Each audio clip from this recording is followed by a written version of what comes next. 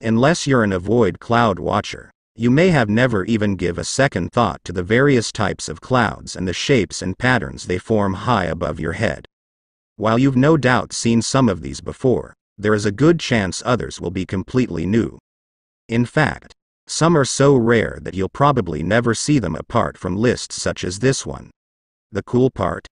Each cloud type has a different meaning. These are 25 unbelievable cloud formations. Number 25. Roll cloud. Often associated with thunderstorms or cold fronts, these clouds are usually low and tube-shaped.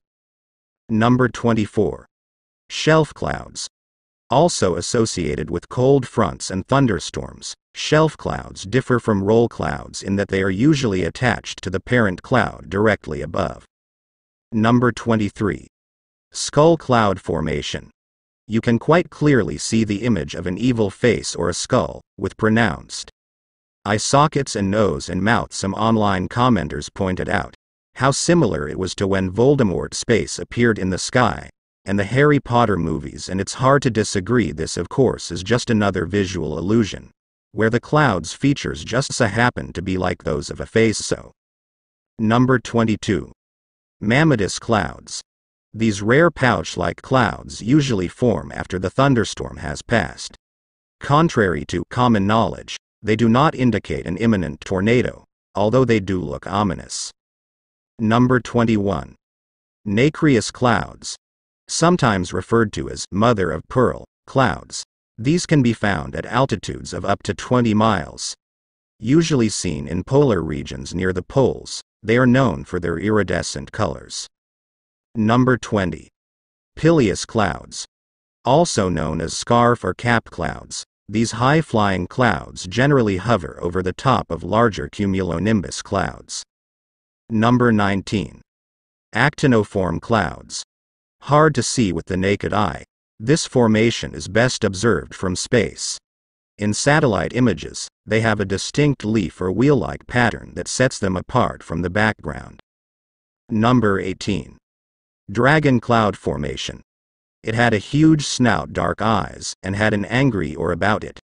As the image was captured in the evening, as the sun was setting, the light creates a fire-colored hue behind it that draws opus to the mouth and the flames and makes it seem all the more real. We are constantly adding more people to the Top Buys production team to bring you all the best content.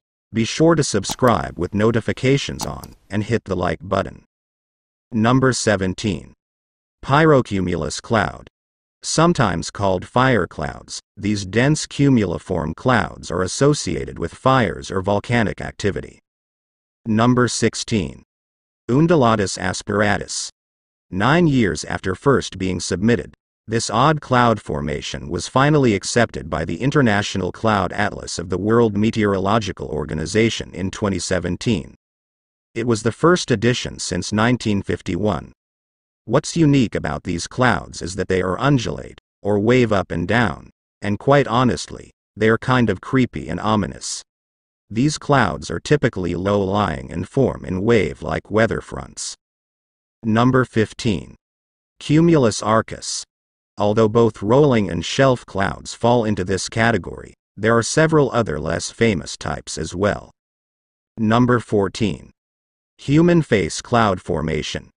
Human face. One of the creepiest things you can ever see in a cloud is what appears to be the shape of a human face. Duty 16. Some incredible footage was recorded of one floating across the countryside as the ruling storm clouds moved towards the sunlight. The distinct facial features are lit up in the nose.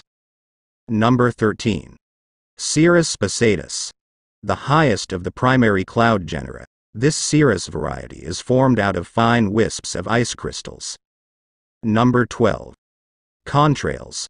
Although they are not naturally occurring cloud formations, these vapor trails are technically a type of cirrus cloud known as Cirrus aviaticus. Number 11. Morning glory clouds. This rare phenomenon is hard to observe due to its unpredictable nature. In fact, the only place where it occurs consistently is northern Australia. Number 10. Billow clouds. Also known as wave clouds or windrow clouds, they generally run parallel but can also appear to interweave with one another. Number 9. Cirrostratus nebulosus.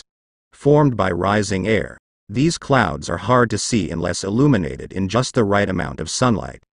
Coincidentally, this lighting typically forms a halo. Number 8. Cirrus uncinus. In Latin, their name means curly hooks. They are generally very sparse in the sky and extremely thin. Number 7. Cumulonimbus incus. With its characteristic flat, anvil-shaped top, this cloud can easily form into supercells and generate severe weather patterns such as tornadoes. Number 6. Punch hole cloud. Also known as fall streak hole, these anomalies are formed when the water temperature in the clouds is below freezing but the water hasn't frozen yet. Quite often they are associated with UFO sightings. Number 5. Indoor clouds. It may seem impossible, but in fact, several artists have used various techniques of creating the ideal conditions for indoor clouds to form as part of their artwork. Number 4. Lenticular clouds. These stationary, lens-shaped clouds usually form when moist air flows over the side of a mountain range. Number 3. Mushroom clouds. Although typically associated with nuclear weapons, any large blast is likely to produce a mushroom cloud, including volcanic explosions and meteorite impacts. Number 2. Altocumulus castellanus. Also known as jellyfish clouds due to their interesting appearance, these form when moist air gets trapped between two layers of dry air. Number 1. Noctilucent clouds. Possibly the least understood cloud formation in the atmosphere, these clouds are also the highest. Residing at an altitude of over 80 kilometers, they literally sit on the verge of space and are usually only seen closer to the poles. To see them, however, conditions have to be just right, with the sun below the horizon providing the right angle of illumination. Please subscribe to my channel to get more videos.